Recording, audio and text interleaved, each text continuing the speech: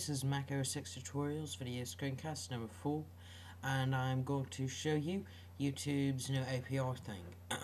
So you can embed this channel or any channel you want into an HTML website, or template, page, whatever. Doesn't matter if it's ASP or PHP or whatever, or just HTML file. Just go down to connect with this user, and under embed this channel, just click on it and copy it, and then go ahead and open up iWeb.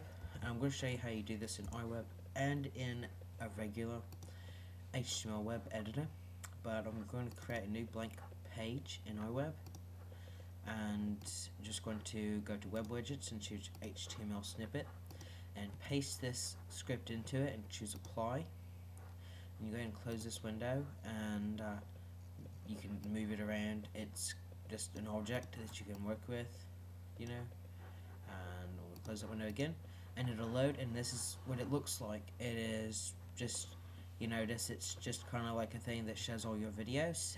This isn't the best example, it's not as interactive as it really is, but this is what it looks like, and you can move it around, and it's fully editable.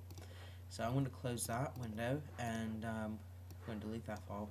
I'm going to open up TextMate and paste it in here. Now normally you would put this inside a normal HTML file, but I'm not going to do it right now. So I'm going to save this as channel.html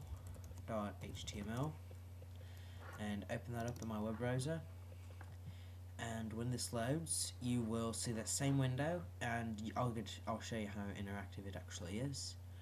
So it's it's really interactive for a small widget like this, but you'll notice it kind of shows all your videos for the specific user. It adds the subscribe link, and so I can click through all the different videos by this user, and if I click that play icon like I just did, it will open up a small video player, so you can watch the video right there. So I haven't even looked at the video player. I don't think I'll be able to do it with my slow internet, but there it goes. So that's the video player. So thanks for watching this video. Check it out, and hopefully you found it useful and you'll learn something. So goodbye.